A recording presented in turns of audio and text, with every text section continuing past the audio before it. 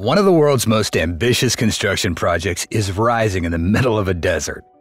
The Gulf Cooperation Council, consisting of 6 of the Middle East's wealthiest countries, is building a railway over 2,000 kilometers long to better connect the region. This project faces immense challenges, from crossing desert sands to tunneling through mountains, and comes with a hefty price tag.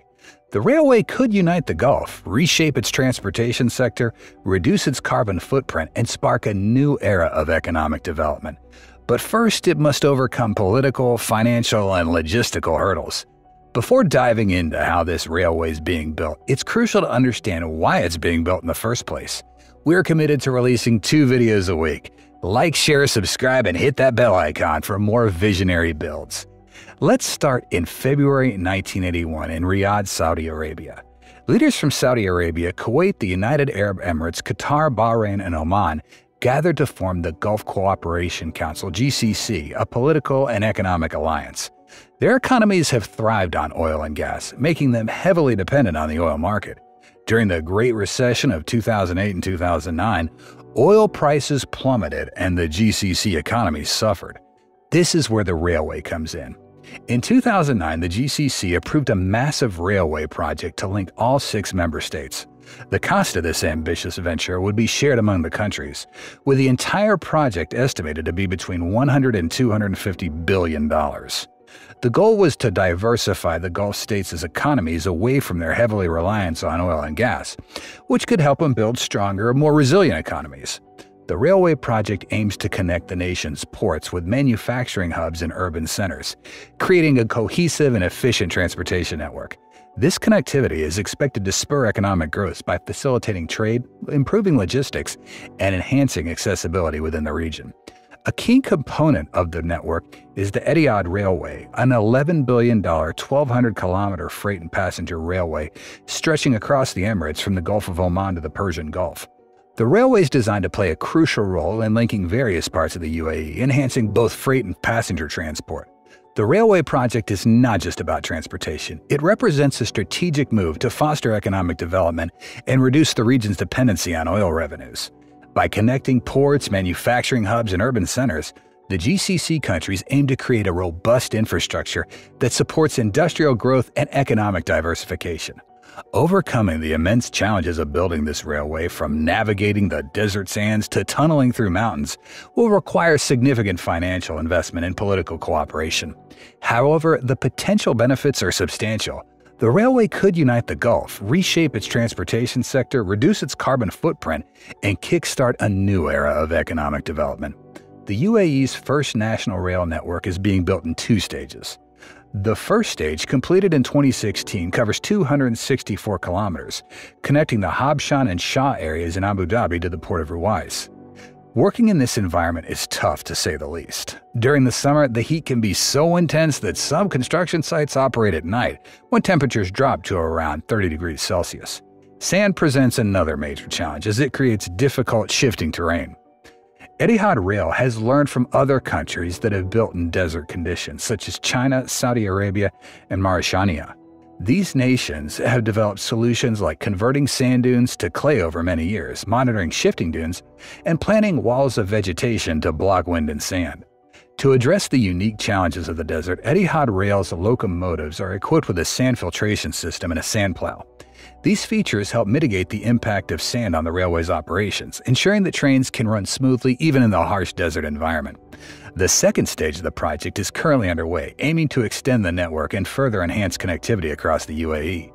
This stage will significantly increase the reach and capacity of the rail system, supporting the broader goals of economic diversification and regional integration. In Stage 1, Etihad Rail constructed 20 overbridges, 2 underbridges, 10 road underpasses, and 18 smaller underpasses for future use. The company also built 2 factories to produce concrete railway sleepers from locally sourced raw materials. Each sleeper is 2.6 meters long and weighs 340 kg, attached to the main rails with a fastening system to stabilize the track and ensure smooth travel speeds of up to 200 kilometers per hour for passenger trains. While this first route isn't transporting passengers yet, it carries up to 22,000 tons of granulated sulfur across 110 wagons daily. The sulfur is extracted from the fields in Abu Dhabi and processed for export at the port of Ruwais. where it is used to manufacture products ranging from batteries to fertilizers and fireworks. As of mid-2021, Etihad Rail has transported more than 30 million tons of granulated sulfur for the Abu Dhabi National Oil Company. A single train journey reduces carbon dioxide emissions by 70 to 80% compared to truck transport. This is significant for an economy with one of the highest carbon footprints in the world. This efficiency has also made the Emirates the world's top exporter of sulfur, bringing in $679 million in 2019. Much of that sulfur likely went to China, the world's largest importer of the element, which is also involved in Stage 2 of the project. Stage 2 construction began in 2020 and aims to extend the network by 605 kilometers, from Guifat on the Saudi Arabia border to Fujairah on the east coast. A $408.4 million contract was awarded to the China State Construction Engineering Corporation and South Korea's SK Engineering and Construction to design and build 139 kilometers of rail line. Once complete, the network will link the country's major industrial ports and trading centers, enabling the transport of more than 50 million tons of goods annually. This expansion is not only about improving transport logistics, but also about unlocking the potential for other natural resource developments in Saudi Arabia and the UAE, such as iron ore, gold, aluminum, and silver. A strong railway infrastructure would help these governments tap into these untapped natural resources, boosting their economies further. Professor Amory noted that such infrastructure is crucial for accessing and exploiting these resources efficiently. The project is set to transform the transportation landscape of the region, fostering economic growth and reducing dependency on oil and gas. By creating a robust and integrated rail network, the UAE and its neighbors are paving the way for a more diversified and sustainable economic future. Despite progress on the Etihad rail network, the broader GCC rail project has faced several hurdles. At one point, GCC countries temporarily excluded Qatar from the organization, casting doubt on its participation in the railway project. Moreover, the pandemic and fluctuating oil prices have caused logistical delays and led to cuts in infrastructure spending, pushing the project's completion date back by several years. Initially, the vision of Gulf leaders was marked by high ambition, sometimes bordering on unrealistic. Over time, this vision has shifted to a more pragmatic approach, focusing on achievable goals and practical solutions. This evolution reflects a growing recognition of the need to balance ambition with feasibility. Etihad Rail has not yet specified when the railway will be ready for commuters, but even when it is, there may be challenges in encouraging its use. In a country where cars are deeply ingrained in the culture, shifting public preference might take time. A 2020 survey by Road Safety UAE found that 83% of respondents rely on cars, while only 13% use public transportation. This indicates that promoting the railway as a viable alternative will require a significant cultural shift. Technological advancements can happen rapidly, but changing cultural habits, that takes longer. The railway project, while technologically advanced, will need to be accompanied by efforts to shift public perception and behavior towards sustainable transportation options. The potential benefits of the railway project are substantial. It promises to enhance connectivity across the Gulf, boost economic growth, and reduce the region's carbon footprint.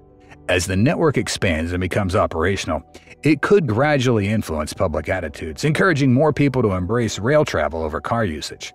This shift would contribute to long-term economic and environmental sustainability, aligning with the broader goals of diversifying economies and improving infrastructure in the GCC region. The construction of the railway network, especially projects like Etihad Rail, represents a crucial step towards these goals. Stage 2, which began in 2020, aims to extend the network by 605 kilometers, connecting key industrial ports and trading centers across the UAE. This stage involves significant international collaboration, with a $408.4 million contract awarded to China State Construction Engineering Corporation and South Korea's SK Engineering and Construction for the design and construction of 139 kilometers of rail line. The challenges of building in the harsh desert environment, from extreme heat to shifting sands, are being met with innovative solutions and lessons learned from other countries with similar conditions. These efforts underscore the determination of the Gulf states to realize their vision of a connected, diversified, and sustainable future. The project's success will depend not only on overcoming these physical and logistical challenges, but also on fostering a cultural shift towards embracing public transportation. As the railway network continues to develop, it holds the promise of transforming the transportation landscape of the Gulf, paving the way for a more interconnected and resilient region. Still, the railway is a significant part of the Gulf nations' plans to become more sustainable and diversify their economies. This project has sparked a new industry, creating numerous job opportunities. Both Saudi Arabia and the UAE have developed rail studies training programs to support this growing sector. The Gulf economies have seen exponential growth over the last 3 decades, and the development of railway lines is a logistical extension of this immense economic expansion. The Emirates, known for its oil wealth and futuristic development, is using the Etihad Railway project to showcase a long-term strategy aimed at building a more connected and unified Gulf region. While the glitzy skyscrapers and luxurious lifestyles often dominate perceptions of the Gulf, the railway project highlights a commitment to sustainability and economic diversification. It reflects a broader vision to reduce dependence on oil and promote a more resilient and interconnected regional economy. The Etihad Railway, along with the broader GCC rail project, is poised to transform transportation across the Gulf. By improving connectivity between major industrial ports, trading centers, and urban areas, the railway will facilitate trade, enhance logistics, and promote economic growth. This infrastructure investment is also expected to reduce carbon emissions, aligning with global sustainability goals. We are committed to releasing 2 videos a week. Like, share, subscribe, and hit the bell icon for more visionary builds.